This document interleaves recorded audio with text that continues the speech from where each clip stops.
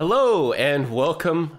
Is Friday, and today we are moving forward with the Norrongarians, Thrones and Bones Norrongard campaign setting, based on the fantasy trilogy Thrones and Bones by Lou Anders.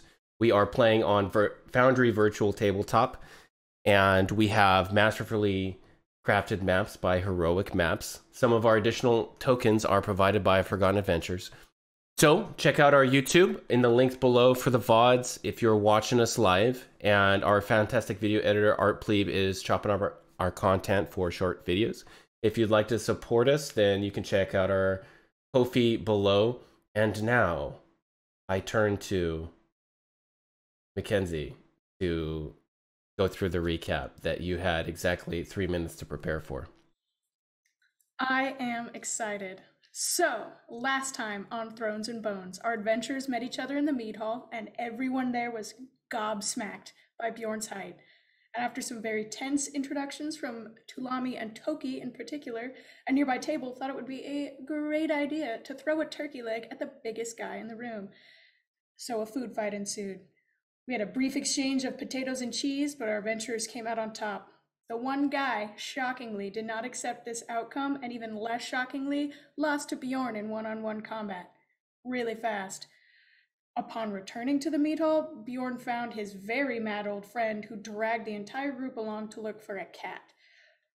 Following a series of small misadventures, we were hot on the trail of the cat and right inside of a den of wolves. The last time we left them, they were composing themselves following their very grueling wolf battle. Okay. Excellent. That was better than I thought it would be with 3 minutes of prep. Okay. You're getting good at this. Okay. All right. Boop, boop, boop. Let me push these buttons here. Oh, button, why you not? Just to spite you. Oh, apparently.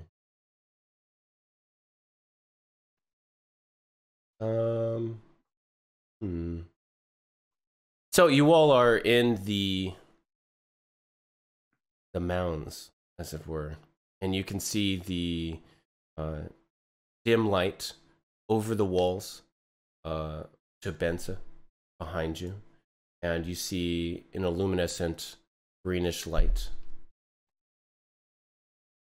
emanating from a lot of the graves that you see in the distance. Through the hills, there's a light fog that drifts around the path that you've taken. You've just slain those wolves. What are you all doing? None of those were cat, so we still have to find it. Yeah, again, I just want to put this out there. I don't really have a great feeling about this. And I don't know if we should be walking around the dead and disturbing their slumber. These are dead people. I forgot that's what the mounds are. But I was going to say very astute observation, like. But I don't think we can just let the cat run free. So I guess we just push forward, yeah? I would like to look at the shiny green lights very closely, please. Are you talking to me, or are you talking to the other people? I am talking to the powers that be. Okay. I would like to look at the green lights. Okay. Please use your normal voice when you're talking to the DM, so I can tell. Okay, there we go. Yeah, I had to reload Foundry. Okay, so go ahead and roll a perception check there. 21. Ooh. Okay.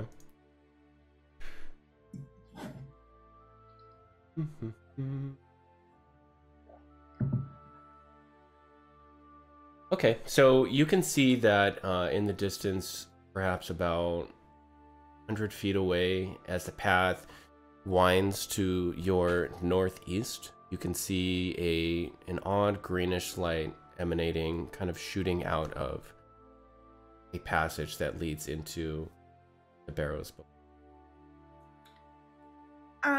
This may seem crazy to all of you, but I really think we should go that way. And she points to the door with the green light. I think It looks very promising. If you were looking for an evil cat, I think you'd find it in there. It looks very evil. That's probably true. Do you think the cat killed all these people? Like in the mounds? Yeah. No, they've been here for a while. The people in town that have been dying. I think it at least has something to do with it.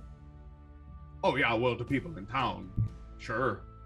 Well, I suppose. Sorry, go ahead. I suppose we won't get much answers just standing around here. Toki is leaning on his staff heavily, and at this point, the shillelagh spell had probably dispersed, and his staff kind of molds back into whatever it was. You kind of see Toki like this, and then as the staff transforms back to its normal, vistage, he drops it suddenly. He's like, "Ah! Did you guys see that?" That's not normal occurrence for you. This doesn't happen all the time. You're not used to that. No. He leans down and picks his staff up and looks at it, and then, is this the magic of the barrows? No, Toki, this is your magic. I know magic. Every now and then. Poor sweet old man. Drops his staff again. Here, let me get that for you. She'll pick the staff back up and just kind of grab his hand, put it in his hand, give him a pat. Well, all of this is happening. Tulami has been slowly walking towards the green light, taking their time. I don't know how long that takes me, but Go ahead. No, it's all right. Are you like making a point to like hide that you're walking towards it, or? I mean, I'm just like, moving? you guys are arguing about something. I'm gonna go over here because Lena said that there's something over here. So. I don't want to rush anyone, but Tulami seems to be going, and I don't think that it's a very wise idea to let him go by himself. Well, Run after him. Yep. Yeah. he killed those wolves. I'm sure he'll be fine. It was really cool. I didn't know you could throw knives like that. That was very good. Well, yeah, it was pretty impressive. I'll make sure and tell him that when we get back to the meat hall, and I'll buy him some. That will be cool too. Oh. And Toki, that is a very fair point. The kid can take care of himself, but we are still the adults in this situation. We are still the responsible party. All right, well, let's get moving. And Bjorn's gonna head towards Tulami. Okay. And Tulami, did you pick up your knives? Yeah, I did that after combat. Okay, cool. And you are heading towards what? The green light Lena was talking about. Okay, so as you pass through the barrows, you could feel the chill starting to affect you now that you've been away from the warmth of the city and the torches. Is anybody lit a torch, or are we going dark here? I feel like we lit I would a torch prefer to go last time. dark. Well, I mean, we That's fair. didn't, Is but the maybe we should. is the green light not bright enough to illuminate? Oh, it the is. I'm just asking if you're lighting a torch. Okay. Fuck it. Yeah, Lena will light her torch. thing? I think I have torch. All right. I have one torch. So you all catch up with Tulami as you start to approach the entrance to the what appears like a crypt with stone door frame and a descending stairwell leading into Oh, sorry. green illuminated hallway. Go ahead. Can I roll investigation to see if there's any signs that this has been broken into? Because obviously they'll be sealed when the bodies are interred. I was trying to see if there's evidence of recent sort of damage to the way-in. Go ahead. Roll Alright. investigation, yeah. Sure. Hold on. Investigation. Oh dear, I'm not. Never mind. What happened? What'd you roll? I rolled a 9. Sorry. Oh, okay. Yeah. So as you look in, you can see that one of the stone doorways has been pushed off of its hinge and is laying flat against the wall to one side. And this looks like something that is sometimes traveled or has been within the last year or so, but it's really hard to say how often. It's not a thoroughfare that is used often, but it's definitely traveled. You can see that the dust and some of the rocks on the stairwell are pushed out of the way, like it, as footsteps tend to do, right? Jake, Yeah. would I know whether or not it was commonplace in Bens for people to actually go inside of the barrows? Make a history check. Let's get the right page up. 15. Okay, so you would know that for the most part, people tend to stay away from the barrows because of the stories of Draugr that are associated with the barrows often. And there's generally a lot of rumors about Draugr activity in the barrows in each city. So if you, for instance, have something untoward happen to you, or you have something unlucky happen, it's usually you rest the blame at the feet of the Draugr and the barrows. Stan? Usually people don't come in here. This is weird. These are very scary places. They're full of undead, and I don't even know if we're supposed to be here right now, but you have this torch, so I guess here we go. You were the one who suggested it, though. Well, I'm not the smartest Give me the torch. tool in the drawer. Neth gave us the secret of fire, and Neth is the goddess of the underworld, and we're gonna make sure this is properly tended to. So I'll take the lead. Pass me the torch, and then I'll cast thaumaturgy on the torch to increase its light output as we sort of move in. Be careful with that.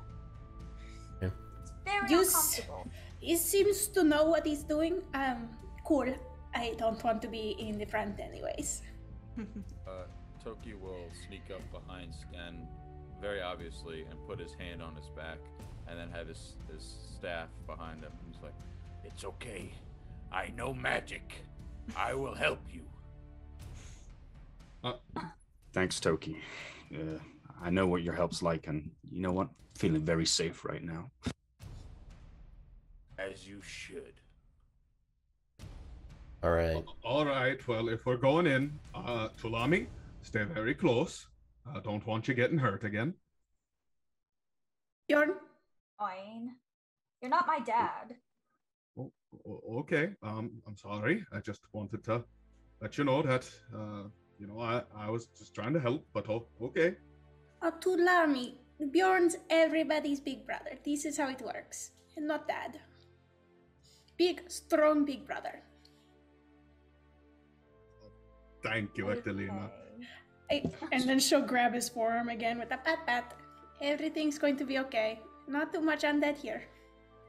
So I'll press on. Sten will move forward and he'll have his torch, which has been embiggened through the use of thaumaturgy. Yeah. He's going to be sort of using it to guide the way, checking the ground to see if there's any obvious signs of cat paws or the like. Did you say that you were going to use thaumaturgy? Yep, I can flames to brighten for 1 minute, so I'm Okay. going to use it just to make it a little bit better. All right. So as you proceed down into the tunnel, past the corpse door, which you would know is the entrance door to the Witch barrows. Yeah. You're so smart. The the stale air sort of grows less fresh as you proceed down, and you notice that the greenish light as you proceed is sourceless. It's just sort of emanates around the chamber, and there's no torch that emanates green light. There's no shining object, not reflected moonlight through an emerald or anything like that. It's not like the glowing mushrooms inside of Falmer caves. It is indeed not like that. What, Can I Go ahead.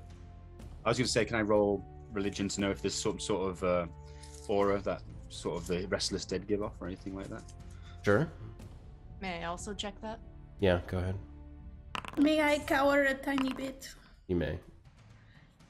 I rolled a 3. Yeah. Not books. This is I rolled a Bjorn's 6. forearm. I was gonna say, would Toki have any kind of moment of clarity where he can recall some sort of magical essence or something that would cause something like this? Not yet. So as you enter the center of the vaulted chamber, the corpse of a warrior, centuries dead, lies on a stone slab, along with a scattering of grave goods. In the northeastern portion of the room, there's a section of the stone wall that is collapsed inward, and beyond which there's a dark passage, not illuminated by the green light. The dry wind that suddenly gusts through the aperture, and in its wake a supernatural green illumination winks out, plunging the barrow into darkness. Only your torch now lights the way. Seaguild says a quiet prayer to the 5 and peers a little further in. Does the corpse look like it has moved at all recently? No. Cool. Toki, Spectolina's shaky hand comes up with a bone flute and plays a scared, breathy, like,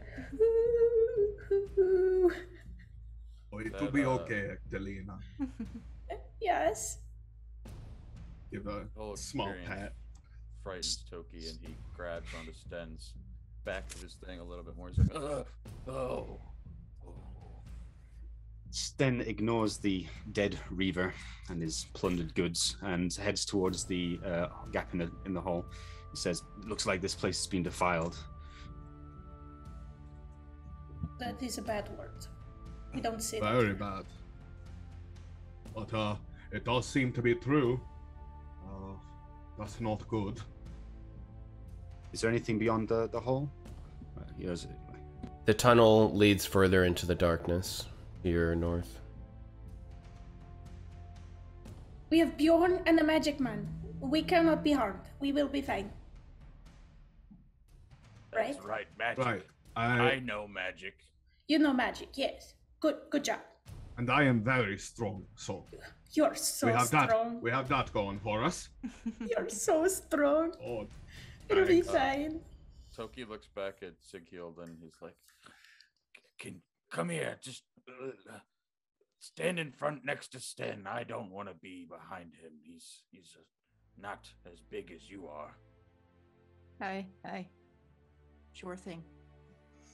She'll shuffle up and stand in front and give Toki a little pat. Big little pat. She'll follow behind Sten. Okay. All right, so Woods. the tunnel, as you move forward, it's burrowed earth without any stone lining like you had encountered prior to this. Is it tall? About, it's not. So as you proceed forward, the ceiling slopes downward to only leave you about 5 feet to proceed. So you especially Bjorn, you have to bend over in half. And it's not very comfortable. the sand and some dirt and rocks spill off the ceiling as your head brushes against it. is there any sign of tools or digging, something like that, that would indicate like maybe when this tunnel was made, or if it's like a newer tunnel or something? You don't see any tools or anything like that as you look around. It's just a narrow tunnel that has been dug into the side of that place of rest. I don't think there's supposed to be tunnels in here that are this small. I'm just going to put that out there. I don't think this is good. We should go there. As the shortest member of the party, I'm finally enjoying an advantage. and Sten's not waiting. He's pushing on, sort of trying to keep the torch empowered by his magic. Follow Sten. I'm going to follow the light. So. I'm so glad that the shortest member of our party, our cleric, is leading the way. Yeah, Toki will be behind Sighild, who is behind Sten. Okay. I need all of you to make perception checks. Okay. Fucked up. 17 passive. Alright, let's roll. 14. Question. 13. Yeah. Can we just say that I'm far enough away from the torch where I don't have to roll a disadvantage? Can we say that? Yeah, if you would like. Because like I would have trailed behind. Sure. Till I got. You'll be in the back then. That's fine. Roll the 10. Okay. All right. So you all proceed through this tunnel, and as you reach the far end, you feel the chill of outside return, and something a little more unnatural about the chill. There's a moonlight spilling in from the cave-in, and the roof overhead illuminating the bend in the tunnel. And the space opens up. You see glinting through the light, and there's snow flurries, impossibly in the middle of the summer, and they whirl around in a little cyclone before you, gathering up into a shape, and then vanishing back into a swirling mist. That was so pretty. We should find more of those. I loved that. Really? Because Where I are was you, my getting little really- snow friend? I was getting really weird vibes from that. No, it'll be fine. Little snow friend, no big deal. Hello? No. Oh, okay. Okay. I'm sorry. I did not mean to offend. Do I get any vibes from this? Or any sort of memories that seep through? Can I vibe check this? Get a +7 to vibe. I get a +7 perception. Yeah, you can make a history check, I suppose. Alright, let's do that. You shouldn't have said +7 perception. He immediately went for the next best. That's fine. I'm still proficient in history. Mm-hmm. Ooh.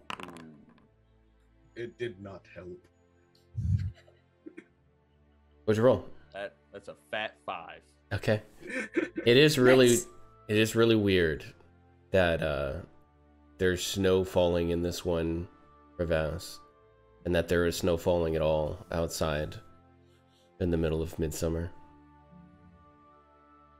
So as we move in, because Sten's not going, he's going to be sort of shook a little bit by the forming figure.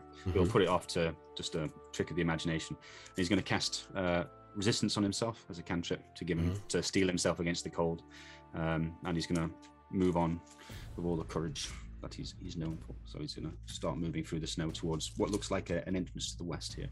Okay. All right. Sighild will follow.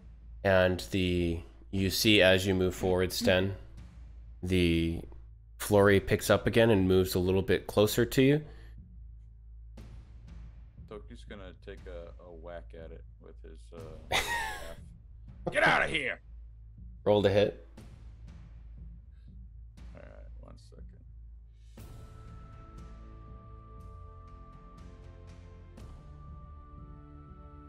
I'm on the edge of my seat right now. 23. Okay.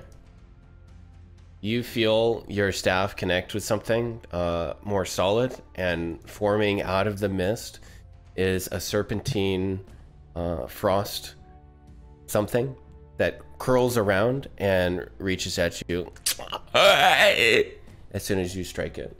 And I need all of you now to roll initiative. I love these guys. Toki! That was 6 damage, by the way. 20. 18. Wow, everyone Yeah, we rolled did- really impressively. Yeah, look Wow. at that. 17. Okay. All right. We're gonna beat the shit out of this frost spirit. It has no chance. This poor thing. Okay. All right, Stan, it's currently your turn. What are you doing?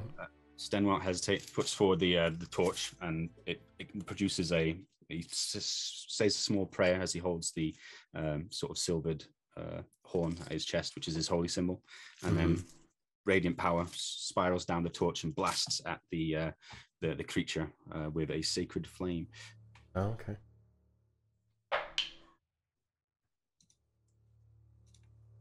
Oop, do I have to roll for the cast? Yep.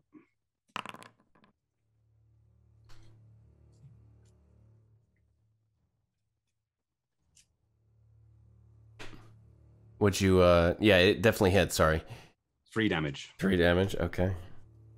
All right, so you see as the flurry of snowflakes starts to melt and the area around it clears, and you can see the stones beneath it now as it starts to melt a little, swirling in the air. Would you like to do anything else?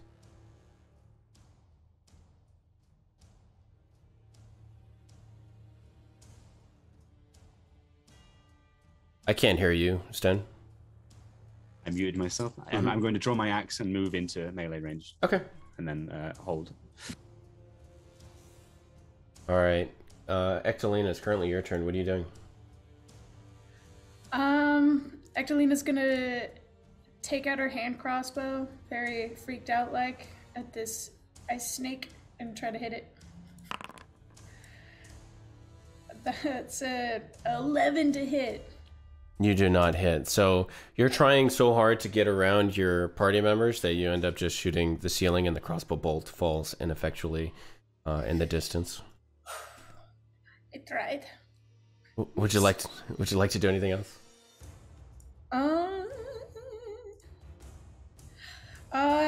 Yes. Very discouraged that didn't hit, but I am going to play a happy little tune and cast Bardic Inspiration on the beautiful Sighild. Gee, thanks. You're so welcome. I love you. Sighild, it's currently your turn. What would you like to do? See how even able to get to this thing? It seems kind of crowded. Okay. Muscle your way past Bjorn. Mm-hmm. I totally did not actually hear what you said. I'm so sorry. I was saying you could just muscle your way past Bjorn. Ah, so I can. I will just do so. I will shuffle right on over. Sorry. You're good, you're good. Whoop. And give this little guy a bonk with my sword. Okay. Roll to hit. I will. Oh, I'm doing so good. I think Sighild also caught my cold. Because this is the third 6 that I've rolled. Oh. So I'm gonna say that doesn't hit. Okay. Yeah. So you swing and you see the ice form around your sword, and then as you pull it back, you notice that your blade is covered in ice now. Aw. Okay, currently your turn. What are you doing? Alright, Toki has not had a chance to draw his shield, and not really expecting this thing to actually fight back as he swapped at it. He's just going to raise his staff up again and try and bonk it. But as he does, he will unknowingly turn his staff again into a shillelagh. And I'm going to say an 8 doesn't hit. Does not. So as you swing, the ice moves around your staff, swirls in the air, and hisses at you. Ah! Okay. Would you like to do anything else? No, that'll be it. Bjorn, currently your turn. What are you doing? Would Bjorn know anything about frost spirits? No. All right, I'm gonna swing at it.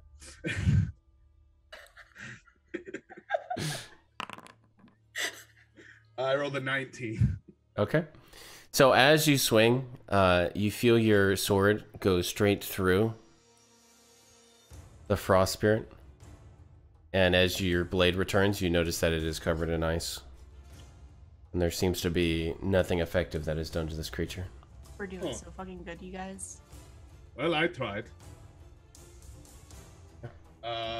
That's all I got. Oh. The frost spirit. You see the mouth forming at the front of it that whips around, and it zooms around all of you, trying to strike each of you in the face as it whips around. So I'm gonna roll individual attacks on all of you that are surrounding it. Or a 19 to hit Toki. Yep. 24 to hit Sten. Ooh.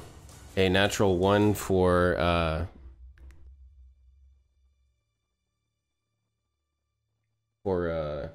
what's his face? Bjorn. Yeah. That's the best one in that one. Yeah. And for Yeah, Sekiel, boy. the 21 to hit, so I need to roll damage for all of those people. Okay. So, Toki, you're going to take 4 piercing damage and 3 cold damage. Nice. Then you are taking 4 piercing damage and 3 cold damage. Seaguild, you are taking 4 piercing damage and 4 cold damage. As the frost spirit whips between you and slaps all of you in the face before returning to the corner over here and away from the torch. Salami. Sten. Oh, sorry, go ahead. I was going to say, I'm staggered. You can visibly see that ice is sort of befrosting Sten's face as he's dropped to 1 HP by the onslaught. Tulami, currently your turn. What are you doing? I'm gonna take my crossbow and try to shoot him. I'm not gonna move. Okay. Is that gonna be a problem with the people? It'll be harder to hit it.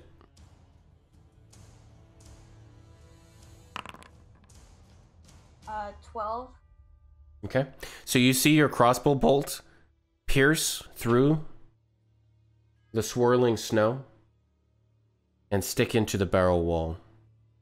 And the frost spirit seems to be unaffected by your piercing weapon.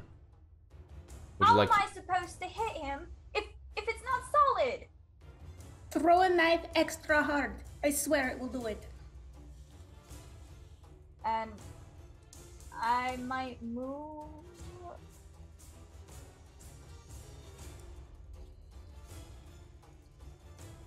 Okay.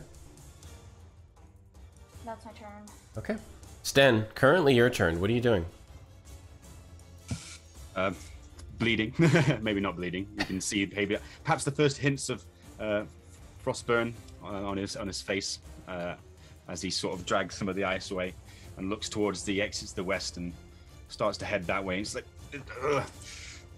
And as before he steps away, actually, I'm going to cast Guiding Bolt. He's going to draw together and he's going to staggeringly bring together and bring up his warhorn and loose a rallying blast, which forms into sort of a ghostly shape of a rampaging bull, and not bull, porcine, like a bull, which rams into it. So let's see. Roll the That hit. makes me very happy. Here we go. Casting. Oh, that's the wrong one. That's Divine Favor. I apologize. Sorry, I clicked the wrong spell. There we go. Ooh. What'd you roll? I rolled a 19 with 17 radiant damage. Okay. Describe how your spell shatters this frost spirit. So as he's staggered, he's staggered back against the walls of the barrow, and like I said, he manages to summon up a breath, like it's shivering because his body is turning blue, and he goes, blasts the boar, which sort of gains more and more form, blazing with radiant energy, which just shatters it. Like it strikes through it. There's a scorch on the back of the barrow after it, and there's like shards of ice just shatter in every direction, melting as they spray Toki and Sighild with flecks of warm water. Yeah. We have exited combat. That was the single most attractive thing I've ever seen in my life. That was so cool. I loved it. I agree. That was amazing. I'm brief. I'll throw that. Do you need a hand? It's like he's dropped his axe. He's like shivering against the wall. Oh, You don't look so good, Toki says as he. Sighild, is there anything you can do? Bjorn's gonna go over to Stan and just kind of wrap him in a big hug. Perhaps my body heat will help. Perhaps Don't you these think? massive tits of mine can warm him. Oh, nice. Bjorn. We're getting very forward. Sighild just kind of goes, "Oh, well, I learned a little bit back at the temple, but she's gonna go over and see if she can." I don't think she has any healer skits or anything. She hasn't taken her level in Paladin yet.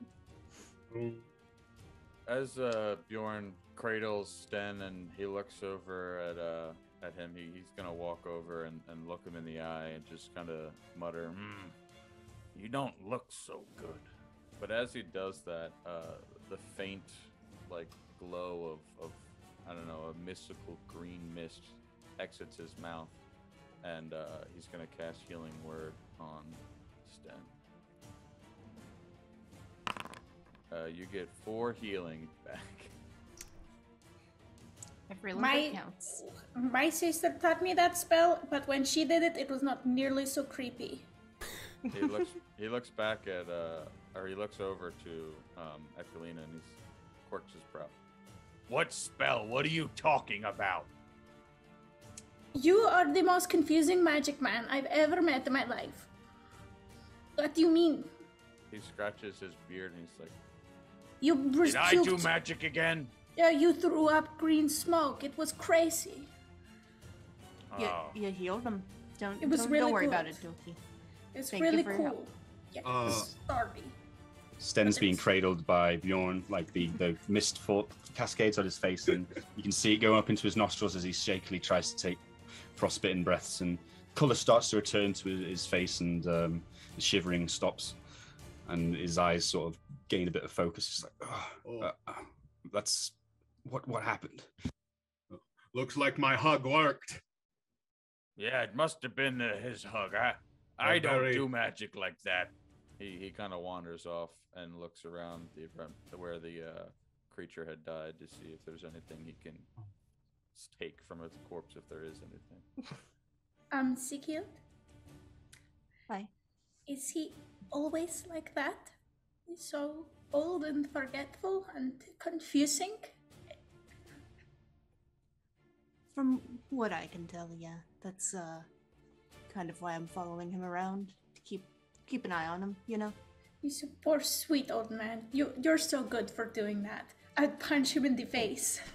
Oh, Did somebody ask you to do that? Or did you just decide one day? Well, I was asked, but I would still do it because, you know, just look at him. That's very honorable. What was Looks that sad. thing? What was what? What was that thing? That ice thing? That ice snake? I don't know. Got Stan really good.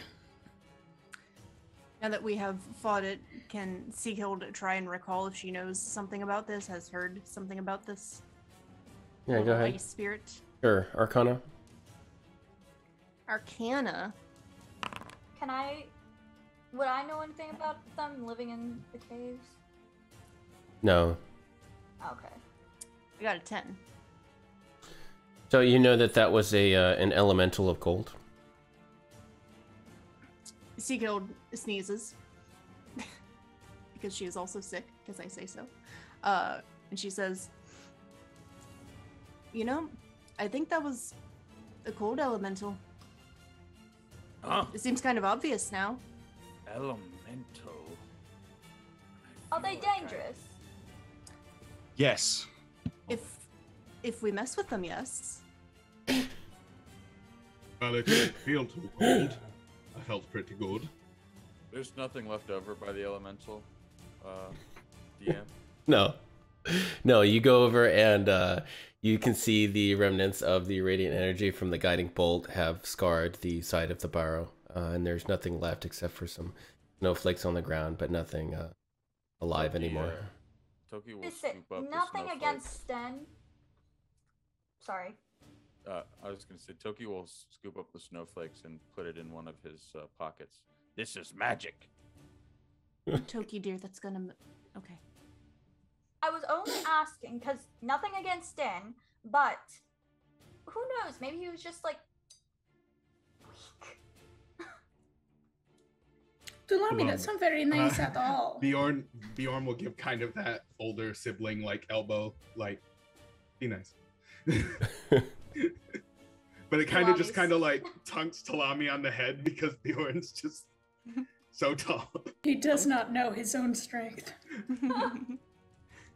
2 points of Talami damage. goes and cries for a short rest. Well, normally I'd suggest resting, but I don't know if that's a wise thing to do here in the Barrow Mounds. We should get out of here. Sten's managed to pick himself up and he says, offers a prayer to Latrissa and says, let's keep going. We need to find out what's happening before we... Yes, let's go forward. Right. We are still looking for the cat. Oh, yeah, cat. I believe so, yeah. Oh, cat. Pick There up was the a torch cat. from the snow. He'd obviously dropped it when he was shivering, so he picks it back up and I thaumaturges just it feel back into like life. that the ice spirit. I don't know. Do you think the ice spirit killed the cat? Only one way to find out. We look for a pull-up pattern. Ooh. This is beyond just the cat now. Like, this shouldn't be here. They've disturbed the resting of these Norrongard heroes. How dare you? We killed one cat already and you're ready to throw away the life of another. How dare you? When did we follow a cat? You know what? Never mind. I'm going to throw in a vote for arrest. Just a quick, maybe back in the last room. Just because we're a couple of us are looking a little worse for wear. Okay. If everyone here is comfortable with that. Sten looks reluctant, but acquiesces when he sort of looks at his frostbitten fingers. It's frost nipped even because they're a little reddish, and he nods and says, "Good." Sten, how are you feeling? Cold. But, like, are you okay? The hug really did get me back in it, he says, sort of shrugging. Oh, I could give you another one. Would that help? Let's wait. Don't want to Alright. get burn out on them. That's fair. They are quite intense hugs. I've been told they're the best. I say that. So we make our way to the last room with the dead guy in it to take a rest. Yeah, let's rest with the dead guy. So I think it'll be so cool. I'll poke his bones. No, don't. Cool. Okay. Okay. So you return to the resting place of this fallen shield maiden, and it's currently not lit, dark here, except for the torch that you bring, if you so choose. And the light of outside, you can see a little bit of the starlight through the entrance. That's about it. And I think we would like to take a short rest. Okay. Need you all to make perception checks. Okay. That is a natural 27. Nice. Nice. I got 5. 18. I rolled more than a 6. 17. 5 as well. 13. Okay. High 5. Alright. Toki, as you're sitting there and you're just listening to the sounds of the tunnels deeper within, you can hear some whispering in your ear. You're not quite sure what's being said.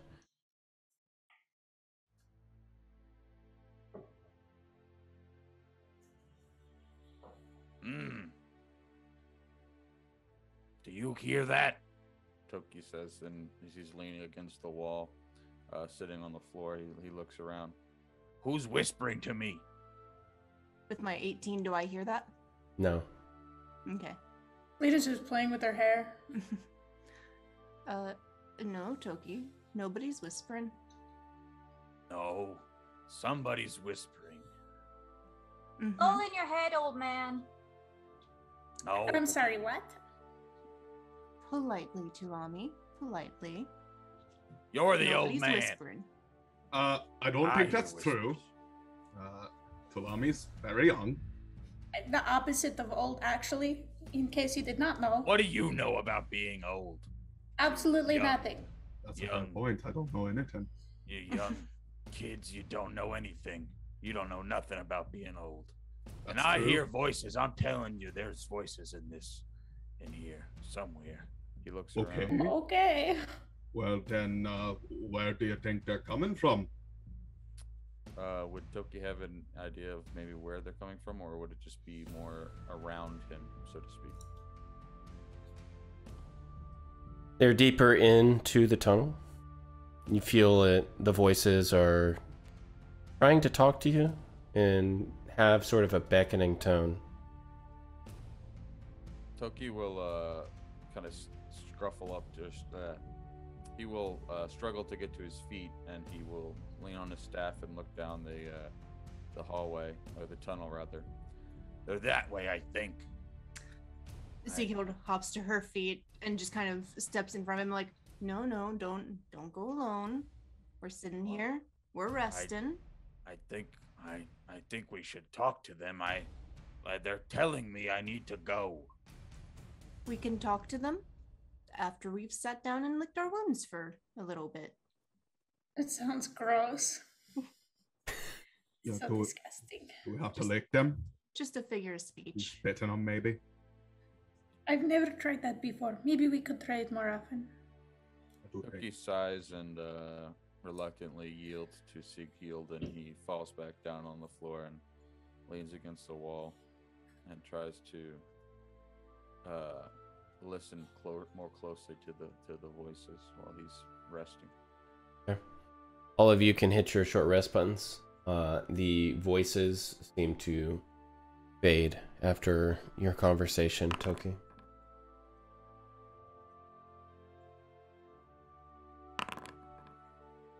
So my hit die. Make sure and update how much HP you got and all that.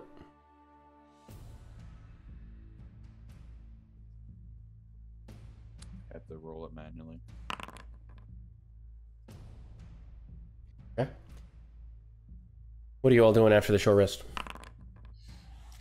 We stand up and stretch. That felt nice. It was good. Okay. Didn't know how much I could use a break. So those voices, you said they were coming from farther in? Toki gets back up and he's holding his back. He's like, "Ow! Oh! Here, let me just. Oh! Ow! Ah! She's a doctor. Oh! I don't know. I don't hear them anymore. But I think they were going that way. And he points down the hallway. Well, All right, It was well, all in. it's where seems we're like- heading, anyways. yeah. Okay. Let's get moving then. Then we'll take the lead again with the torch. He looks a lot better now. He's fully sort of recovered. Okay. And as you all proceed down the shortened tunnel, you make your way through and you see the area where the ceiling has collapsed and the snowfall in that small cavity. And as you proceed further in, I need all of you to make perception checks. We very briskly walk past the snowy area. That's a 3. 22. 21. 11. 15. 10. 10, Sten? Sten's 10. Okay. 10 from 10. 10. The 10 that Sten rolled. Yeah. The roll from Sten, which was 10. All right. So as you approach this 30 by 30 foot chamber up ahead, you notice about 3 inches off the ground there's a tripwire. You stop just shy of it. Halt! And Nobody everything all move. right? Nobody move. Oh. Stay where you are. I point out the tripwire to everybody who's noticed it, obviously. Who hasn't noticed it, even. Oh. Oh. Good eye there. Slaps him on the back. Staggers forward into the tripwire. Oh, No, I'm nope, that was a joke. Oh, no. As you look at the tripwire, go ahead and make an investigation check there, Sten. You're doing great. I wouldn't help. I rolled a 1. Oh, okay, great. So as you're looking at it, you're just like, that's weird. I don't know what that's connected to. That slap from Seiko did a little bit too much here. Just rattled your head a little bit. Toki points his staff at the tripwire and he begins to move it like this, and he closes his eyes, and nothing happens. But he thinks he's casting magic. What you doing there? I'm Shh, making let it him go do away. his work. It's very important magic. Go. I'm making it go away. You do that. I Okay. believe in you. He opens can't- his eyes and looks at the tripwire to see if it's gone. It's still there. It's Think worth a something try, went Sten wrong. says. I can't figure out what this is attached to, Sten says, sort of examine it. Let's just step over it and be careful. How many are there? Looks like Just just the the one. one. Is the ceiling still small, or has it opened up a little? It's like So the ceiling in the new chamber is about 15 feet high. Yeah. okay. And looking further in, you can see a few stone slabs over little mounds. And there's stonework here with some engraving on it. And there's an additional tunnel at the far end of the western side of the chamber and the southern end. Are you all stepping in, or what are you doing? Yeah, if we can. Gonna step over the tripwire. Okay. All right. Just gonna point out the fact that the slabs are absent. It says, keep your eyes out. It's like either this has been looted or those bones are moving on their own. So as you step further into the chamber, you see a sudden movement between the slabs, drawing your attention, Sten. And there's a pale hand with a dark sleeve that suddenly flops out onto the floor. And you see the hand twitching and jerking.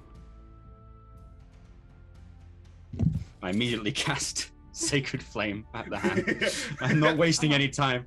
Yep. These are accursed to Neth, so Okay. Go ahead Sword and and shield immediately out. roll. On Go ahead and roll damage.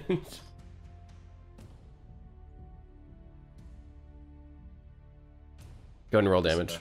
I rolled 3, sorry. Okay, yeah. Okay, so you see the pale hand sort of light up with radiant energy and burn, and then it stops moving. Toki had came into the chamber, saw the hand, and ducked behind one of the tablets on the floor, and is now peeking around. Is it gone? Sten's gonna creep around the far side of the wall to try and see with his light, trying to get some light onto where the body would be. Okay. So you can see the hand is poking out from underneath the stone slab, and the rest of the presumed body is beneath the stone slab. Seaguild has her sword and shield out and has her sword pointed at the hand. And she just goes, and stay down. All right, well, do we want to just kind of push it under and push the stone slab back over and be on our way? I don't think we should go near it. Yeah, I don't know if That's we should fair. open it. It seems like a bad idea. I was more Really taking bad. closing it fully. Because the hand's like sticking out of a gap from the stone slab, right? Yes. I'm just worried that it might get back up again. But if the slab's there, it might not be able to push through. Think he'll cut off that arm. What? If it's not attacking us, if it's just resting. Don't disturb the dead if they're not risen. I'm going to go help Bjorn. I don't want to stand in the back by myself. I am scared. Why don't we take a look around and see if we can find any little cat prints or bits of fur? All right. That is such a good idea. Every now and then I have them.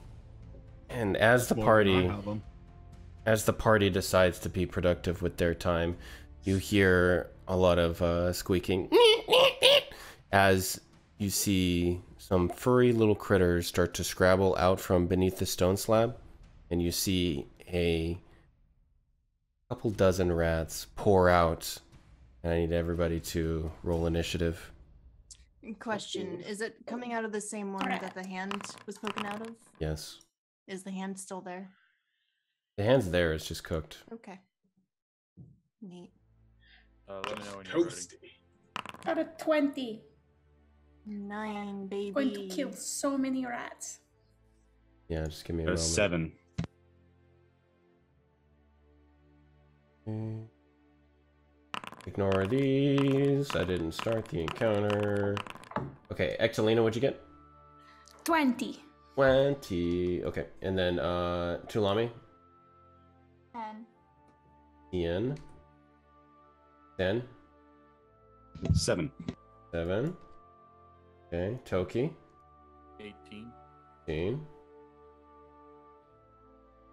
And Seaguild? I already forgot. Hold on. 9. Okay.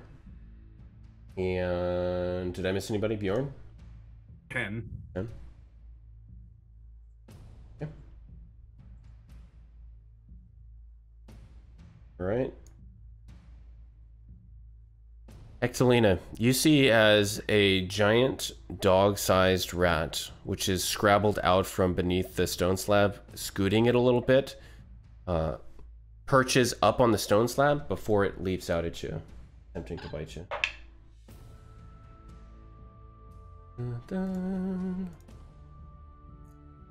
Have at you.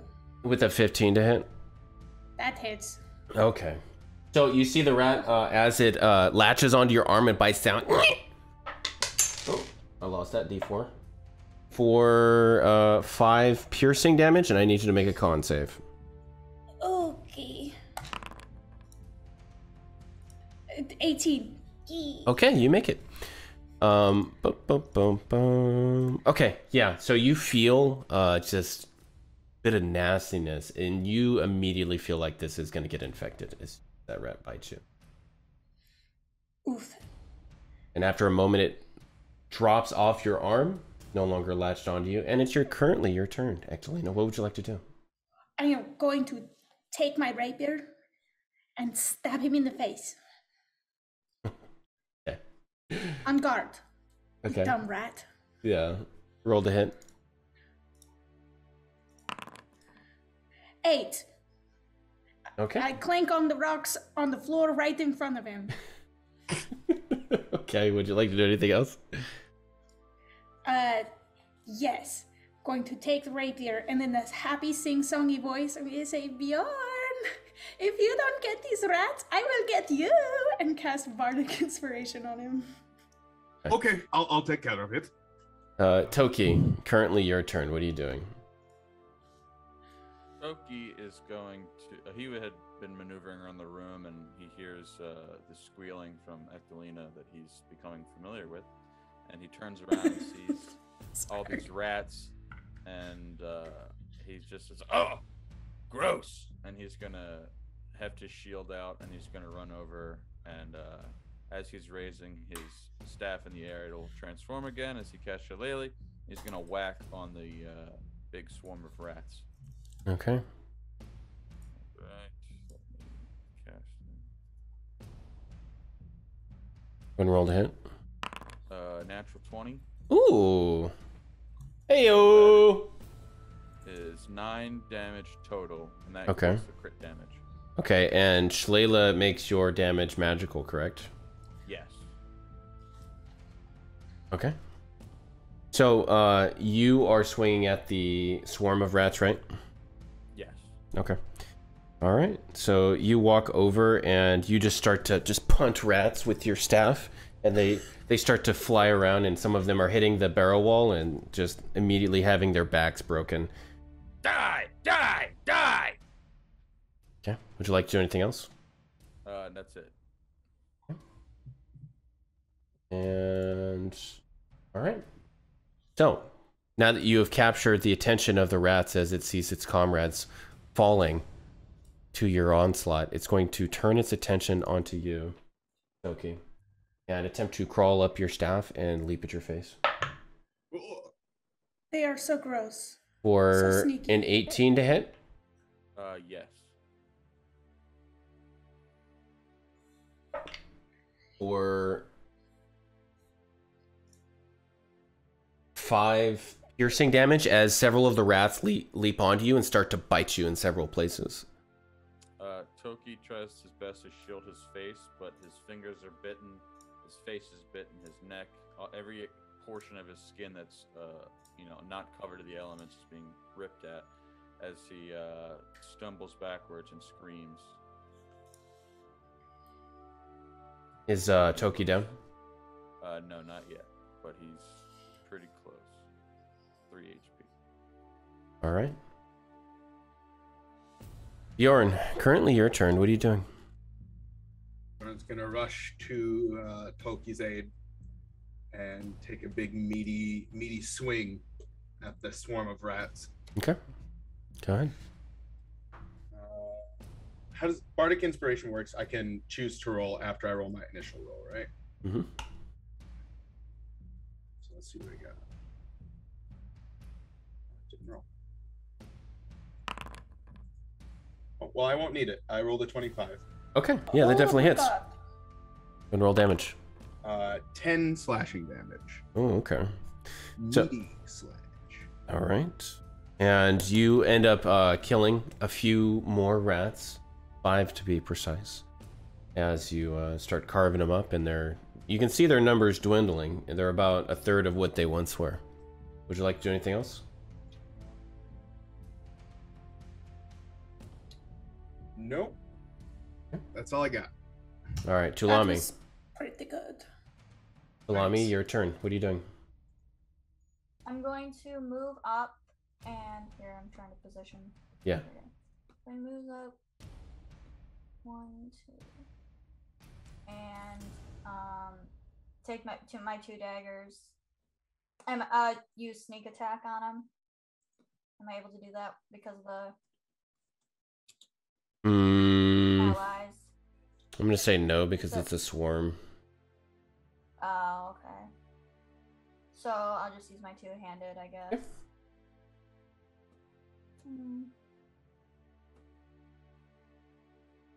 Okay, so the first one is 9. Okay, you narrowly miss any of the rats that you start swinging with as you step on a rock and your footing slides a little. And then my second one is, oh good, 22. Okay, that definitely hits. You start connecting with the rats. What's the damage? Damage is 12. Wait, they added the sneak attack, so 6. Okay. All right, you kill 3 more rats as you head over and attempt to pacify this onslaught. Eagled. You have a swarm of rats that everyone seems to be focusing on, and then a giant rat attacking Ectelina. What are you doing? She's going to glance between the swarm of rats and the big rat, and then she's going to step forward and attack the big rat. Okay. And during this next round, she is not going to forget her reaction of protection, like she did last time. But don't worry about it.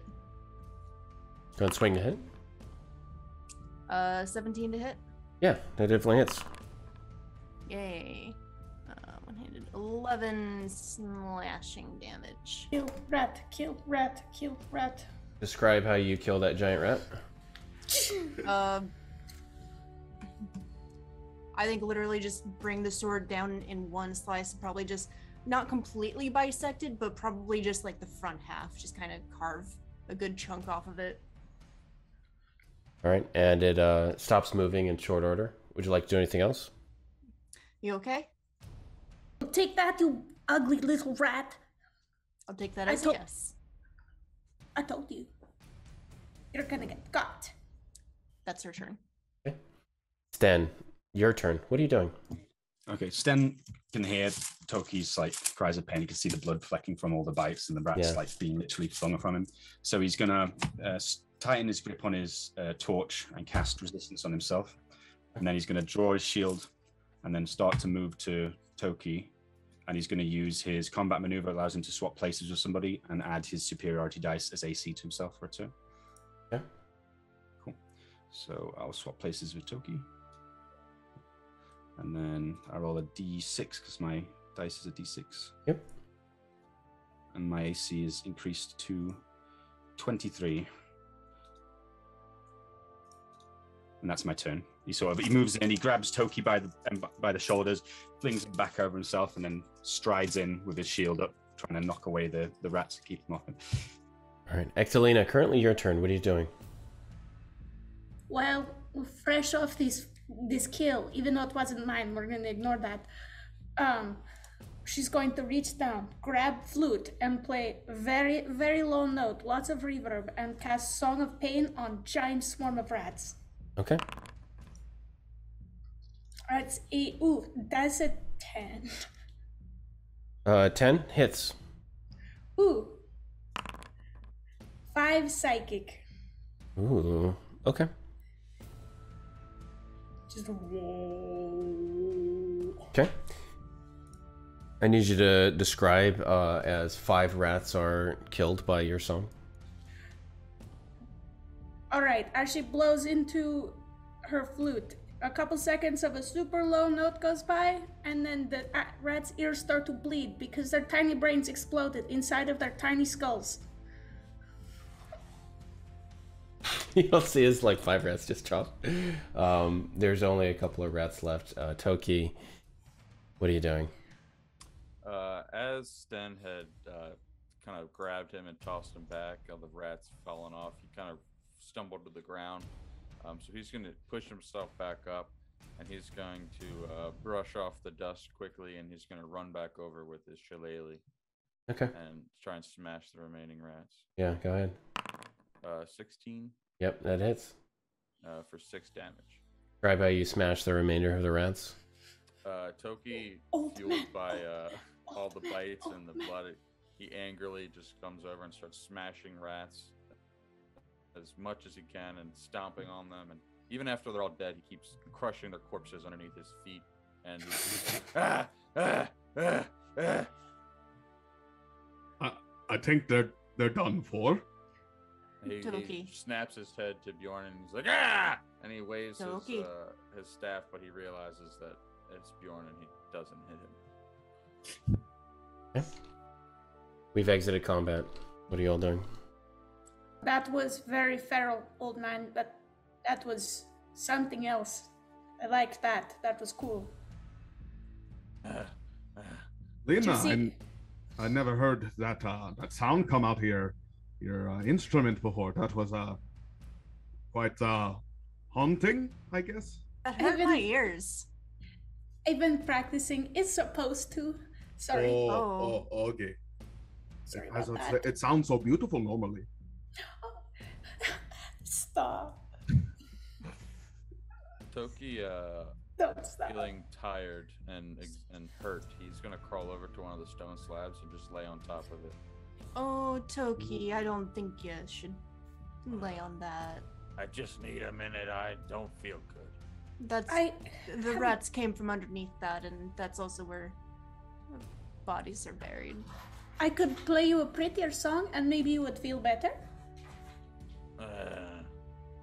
He kind of groans and he rolls away from them and he shows his back as he crosses his arms. I will play a prettier song. That's a good idea. She just plays like a tiny little like do do do do do for 7 points of healing as she casts healing words. Yay! Thank you. Beautiful. So as she casts that, he kind of is laying there and he's listening to the music and he just begins to kind of tap his foot against the stone and he's like, I like that song. Fine. And he pushes himself up off the stone and he gathers his things and he stumbles back over to the rest of the group. If you're tired, I could give you a piggyback ride. Yeah, I remember when we were in the woods and you piggyback ride me to Ben's. That was nice. Yeah, you want to come here. You'll hit his head on the ceiling. Be careful. That's a good idea. I didn't even think about that. Toki waves his hand dismissively. Not maybe later when we go back home. All right. Are there any signs of small cats that live here other than the fact that there are rats everywhere and the cat hasn't killed them? Like a silly cat. Yes, let's check. Roll investigation at advantage. 15. So you don't find any evidence of cats. However, you do find, as you're kind of peeking around, you look underneath the stone slab where the corpse was. And you find some interesting stuff in there if you choose to reach down and grab it. I do. All right, so you turn up a satchel, which has 2 daggers, Ooh. and then a couple of vials and a journal. Ectolina, are you defiling the grave? That's It's really a not good idea. defiling. I am looking for a cat and I found this book instead. So you're grave robbing. I am not. There's That's nothing not what wrong. this That's- is. That's clearly not a cat, though. So you don't need to touch it. I already touched it. We're way past that now. Doesn't That look like thing grave is dead. goods. He doesn't need any of that. And, Can I read it? What's in the journal? Okay. As you open up the journal, you can see that it did belong to someone named Seldil. And Tulami, you immediately recognize that as one of the members of the underhand team who had thrown you off the waterfall.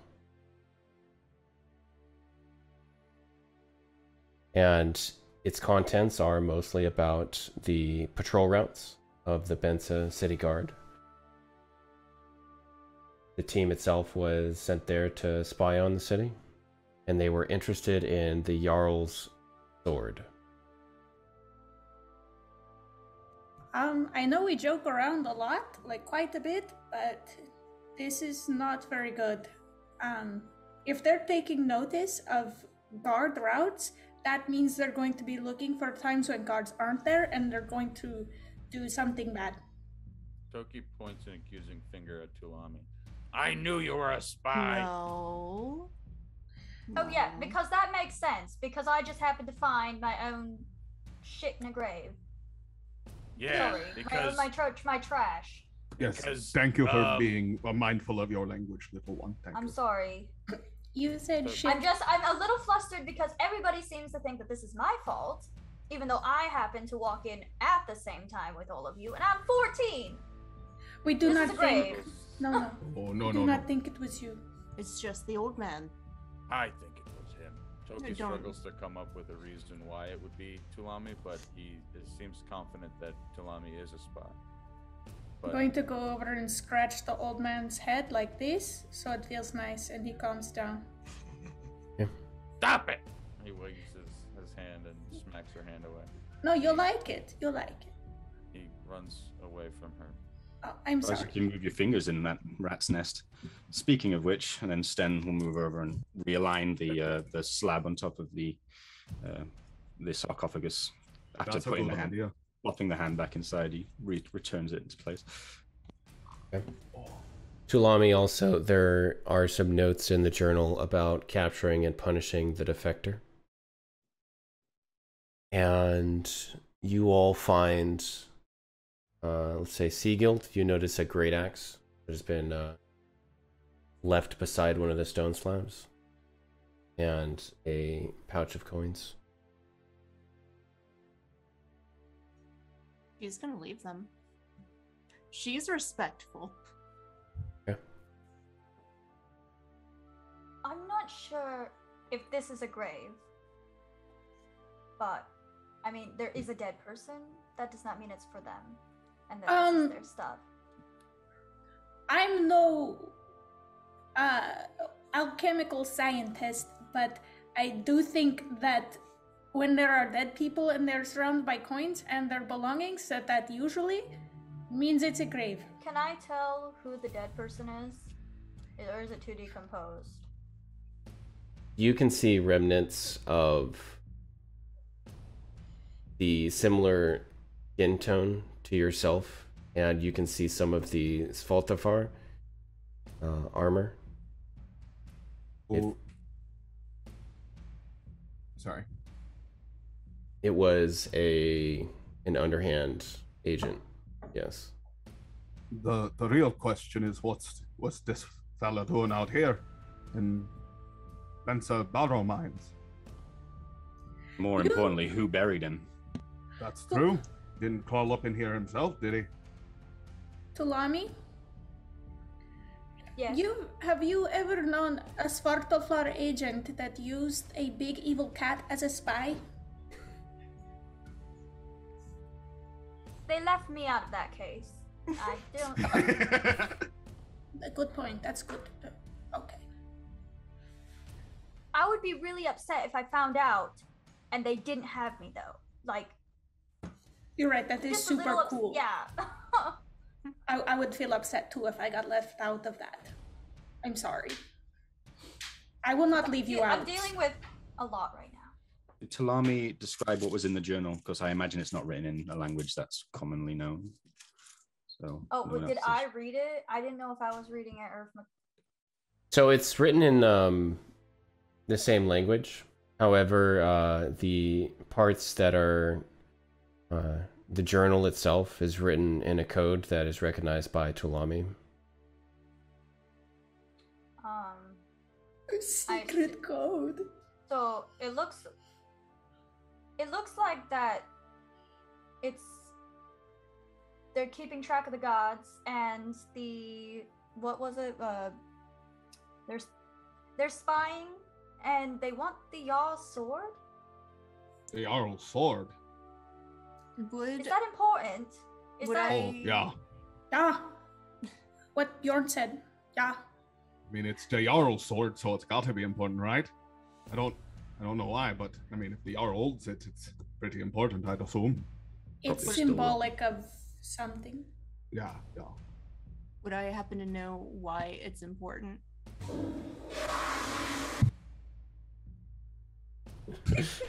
What's that? There's some noises in this cave here that I don't really appreciate. So There's a whirlpool nearby. the water elemental swarms into the room. So Is it a named sword? it is a named sword. Yes, every Jarl has a sword, and you would know that typically Jarls have a sword that has been especially crafted and or blessed by one of their I'm drawing a blank here.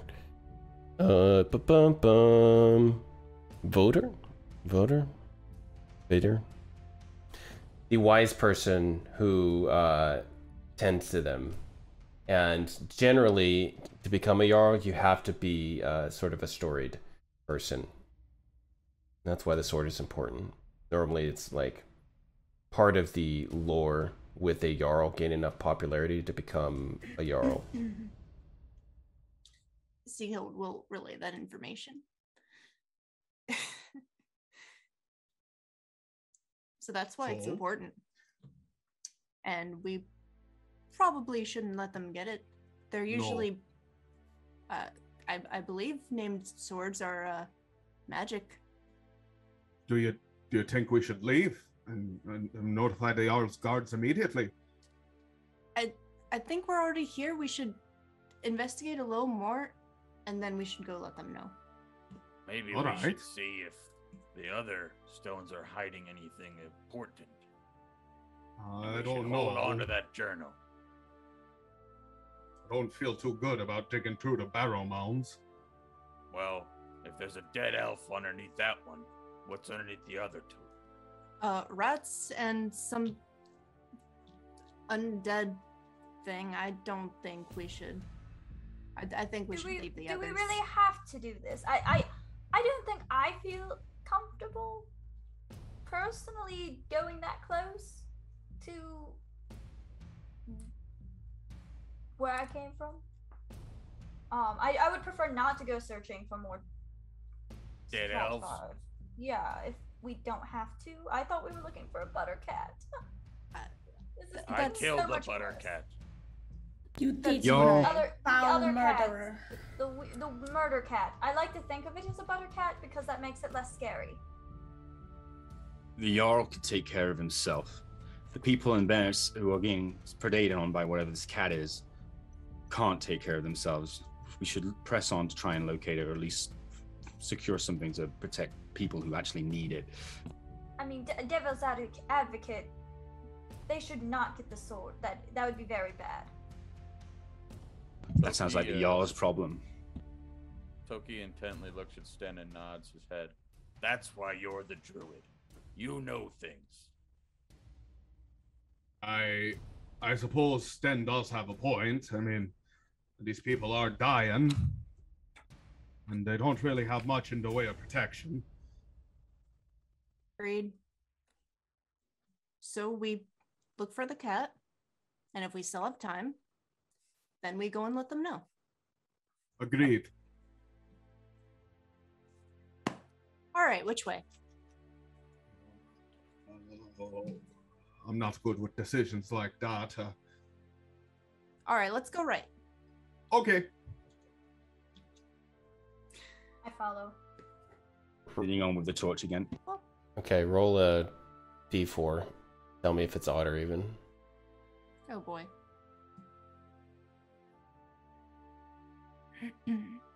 It is odd. Okay. One might say. One might say. Okay, One so might say. you all proceed to the south, and you can see that the tunnel has some collapsed earth where it used to be a standard built sort of with stone all along either side of the tunnel leading deeper in. And the stone slab has been shoved aside to allow that opening and the passage through. And just as you bend down, as the ceiling comes down to about where it was previously in the tunnel, about 5 feet tall, you see who's up front? Then Me. Ben? Okay. Seagull right behind him. I need you to roll a dexterity saving throw. Hey. Okay. I am always next to Bjorn. For no particular reason. I got a 12. Okay.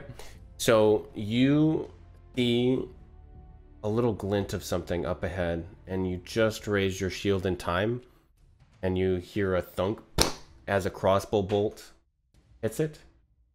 And that's where we're going to pause for today.